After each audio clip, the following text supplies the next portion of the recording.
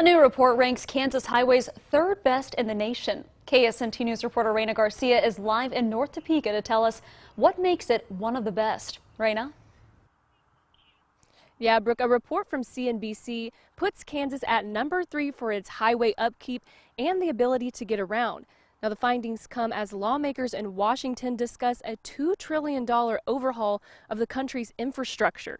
Now, the ranking is based on data collected by government agencies and evaluates each state's roads, bridges, railways, waterways, ports, airports, and utilities, as well as the size of the population within a day's drive.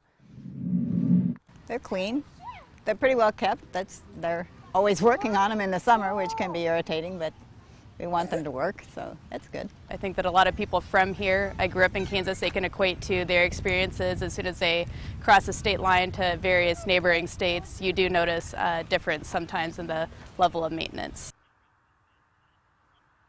The Kansas Turnpike Authority recently added more open road tolling lanes that allow people with K-tags to go through the tolls while still maintaining highway speeds. Now, Indiana made the top of that list at number 1, with Kentucky just one spot behind.